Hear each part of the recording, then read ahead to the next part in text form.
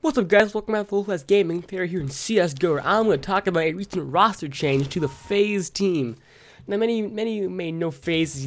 FaZe earlier on this year bought out what was G2 Esports, which it was Michaelele, AZ, Jacob, Fox, and Rain. And then now G2 has the old Titan roster. But at the end of MLG Columbus 2016, the most recent major, Michaelele announced that he would no longer be working with FaZe and would would not be part of the team anymore. Now, since then, actually as of just yesterday, KioShima, who was a player for the French team Envious, before being moved off of the starting lineup in favor for Devil, a player from LDLC Blue, and he has remained on the bench until the other day, where he was sold for an undisclosed amount to FaZe to become their new 5th player, where he is now going to play at DreamHack Malibu with them.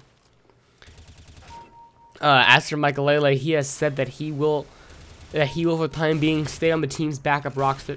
Stay as the team's backup on the roster, but until any further notice happens, KioShima will be their new 5th. So as it stands now, the FaZe roster is Fox, Jacob, AZ, Rain, and KioShima.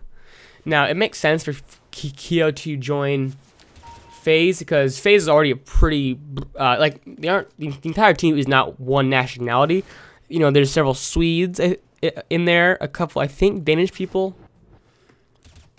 So it's not like you have a problem talking to them because they're all speaking English together.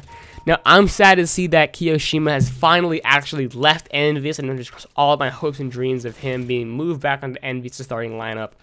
Because I love the OG Envious or not OG Envious, but the legendary Envious of Kenny S, Apex, KioShima, Happy, and MBK. Anyway, I'd like to see what you guys think about KioShima joining FaZe, as well as how you think DreamHack Malamo is going to go. It started just today, actually, with FaZe Clan being taken out 16-8 by Virtus Pro. Now, I'd like to thank you all for watching, and I'll see you all next time. Bye-bye.